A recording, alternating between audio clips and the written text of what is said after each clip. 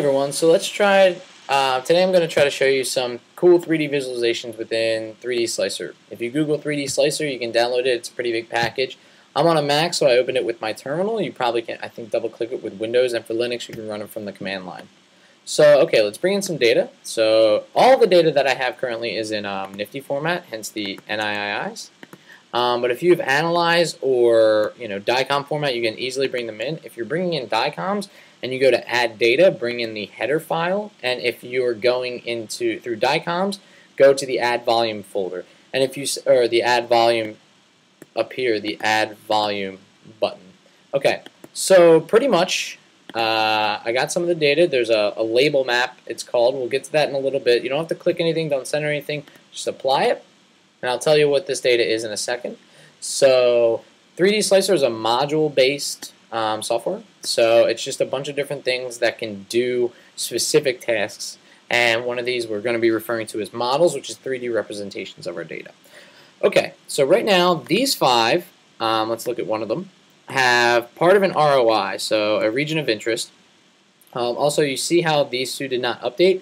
If you want that to happen, you link them. So make a little link, so everything does the same thing, so in all three planes. So as you can see in the bottom left corner down here, that the background says this value of 1. So this is a normal ROI mask where everything's a 1 that you wanna kind of see or whatever, and everything's a 0 otherwise. This is a combined mask where they're given different labels. So I'll refer to this as a label map, and you see in bottom left this is a 3, this is a 2. This is a 1. You can change the shading and stuff like that, but we don't really care about this. We actually want to color these things in, and this is a template, either a template brain or a brain from one of our participants or something like that. All right, so let's get to building some models. Let's go to Editor. So, this is going to allow us to paint the colors on different parts of the ROI. So let's go to the ROI. And let's just say generic anatomy colors for right now. Okay. So each one of these, it's 3D Slicer is going to be referring to it as a structure. So I'm going to add a structure. Let's just say some. Let's not do foreign. Okay, foreign object, and then you'll go. We can change these colors later, so don't be too upset if you didn't get the color you wanted. So what I'm going to do is threshold it. So everything is labeled 1, 2, 3, 4, 5. So I'm actually just going to do a threshold from 1 to 1, or everything just labeled 1. You can see whatever was labeled 1 is now yellow if I apply it, so I'm actually going to color it yellow. You can obviously have other maps that have some intensity values, but the easiest way I'm going to show you right now is thresholding, and we can do another one where it's a little different. But make sure that you don't do something that overwrote what you did before. So I did 2 to 2 here, but if I said 0.5 to 2 here, everything that was colored yellow would now be colored blue, or whatever color I just chose, left frontal lobe colored. So I'm just going to do this for the rest of the ROIs, and essentially we're just painting on the ROIs some colors. And these are colors we really want to just visualize in a 3D space, and then we're going to overlay a brain, a gray brain, and do some alpha blending to actually make it look pretty good, and then I can talk about some things. I don't want that. No, we don't want that color. So you can double click it and change it in here. So let's get something just, where was that, green? Okay. Okay, so add that, and I want to threshold everything as 5. Okay, everything 5 is going to turn green. Great.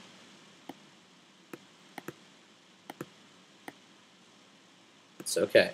So now these are all separate things, but we actually want to merge them all into one big picture. So I'm going to say merge all. And I don't think one of them was labeled. So whatever I labeled as a 3 actually didn't work. So let's see, that was not that. So it's good troubleshooting. So yellow, this isn't anything. So actually we want to make that a 3. So 3, 3. Okay, now that'll label everything correctly. So now if you merge them all, everything should have a color. Okay, great. It's a nice little rainbow. So if I want to visualize this in 3 dimensions, I want to say merge and build. And this is building what it's going to call, again, a model. And so you'll see it up here in the 3D view what I'm talking about. All right, so this is a 3D picture of the motor cortex. So if I want to see a big one, okay, so use a 3D layout. You can play with some of these things here. I want to center it, zoom in, zoom out, like this kind of stuff. I want it to spin around. I want to look at it from a certain point of view, stuff like that. But for right now, we're gonna keep this and table this for a second, and then try to do the image, or sorry, the brain, the actual brain image. So I'm going to go to another module called Grayscale Model Maker, and I'm going to use this pretty frequently because it's really good when it actually just takes in some just template brains or anything like that. So I want to create a new model. And so this will make a gray model that we're going to overlay on this, and then do some alpha blending to make it look pretty good. Okay. All right. So Grayscale Model. Okay. So you can see the ROI trying to get out of here, but it can't because this Grayscale model is overwhelming it. So I'm going to go to the Models tab. And now we got all our models here. So you can just click on the Grayscale Model Maker. And if you just want this to disappear, you just go Visibility, Gone. Okay, or you could selectively delete some of your ROIs. Again, like I was saying, color you can change. This I don't necessarily want to be maybe that color yellow. Maybe I want it to be brighter. Maybe I want it to be a bluish hue, something like that. So I can change that, and it'll actually change it in here. As you see, it's a little brighter. Let's take off the model, the gray. Oh, no. That you want to keep gray. Or you can make it a different color, I don't know. But that's a little lighter yellow. So, okay, let's actually show you how to alpha blend these. So, opacity. So you can kind of blend in and out. And all these material properties will allow you to change different things about your brain to make it look a little different. So it can, you can tweak these as much as you want to try to see some structures or not see some structures, or, whatever really suits your type of cup of tea. And all the rest of the options I haven't really delved into, but for the most part, these are the things that should probably allow you to get a good-looking image. So again, you can make the thing spin around if you want to record this or something like this. And so I'm actually using Screenium for Mac. There's QuickTime Pro for the Lion people out there. There's a whole bunch of other screen recording options for this, and you can tweak this a little bit so you can take a white background. I want to take all these labels off. I want to take the cube off. I want to look at it from here or something. Or you can actually record yourself, spinning these around. So that's pretty much it for a 3D visualization. So again, really quick, the steps are: bring the data in, build the structures for the actual labels, so the ROI I'll call it, but it might be something different.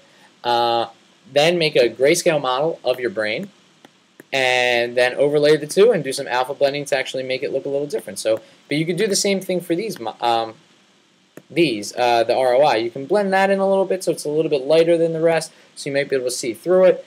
But all these things you can kind of do on the back end, kind of tweaking it, but for the most part, this is a good, quick way to get some good 3D visualizations of your data. Thanks.